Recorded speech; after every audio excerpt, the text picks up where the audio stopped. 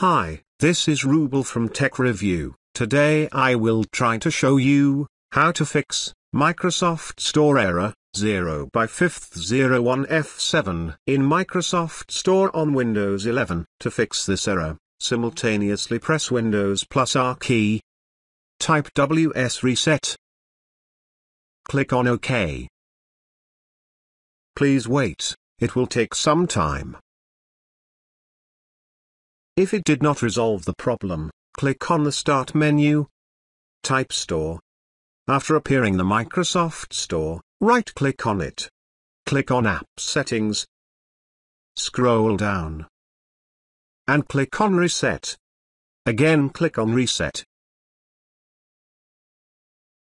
After finishing this, try to download the app. If it did not resolve the problem, click on the Start menu.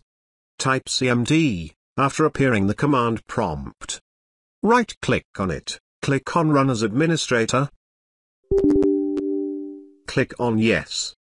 After opening the command prompt, type sfc/scan now. Press Enter. Please wait, it will take some time.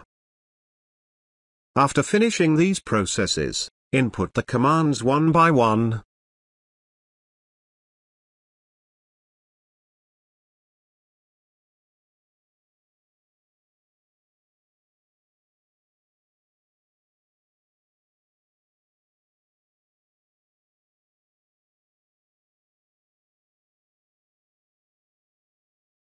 These commands are available under the description. After finishing all commands, restart the computer. After restarting the computer, hope your problem is solved.